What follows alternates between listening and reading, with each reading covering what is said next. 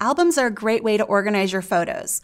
They act like playlists for your photos in that they don't physically move them on your hard drive, and you have a roughly infinite amount of possibilities in the ways that you can organize them.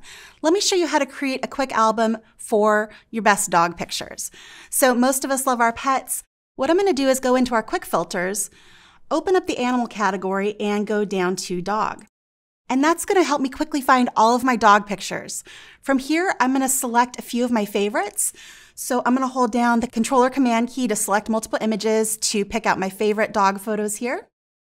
And I think these are all super cute, but those are some of my favorites.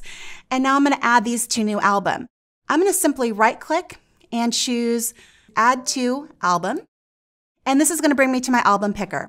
I can choose an existing album or I can create a new one. So I'm going to choose New Album, and we're going to call this Favorite Dogs. And choose Create. You can see it created a brand new album for us, and I can choose Continue.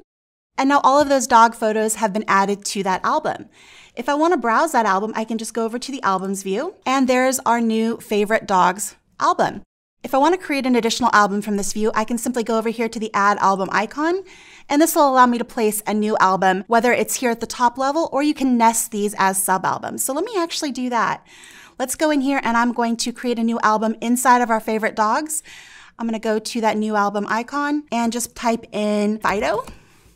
Choose Return, and now we have a separate album where we can put all of the different pictures of Fido. So that's it. Creating an album is quick and easy and a great way to organize your pictures however you like.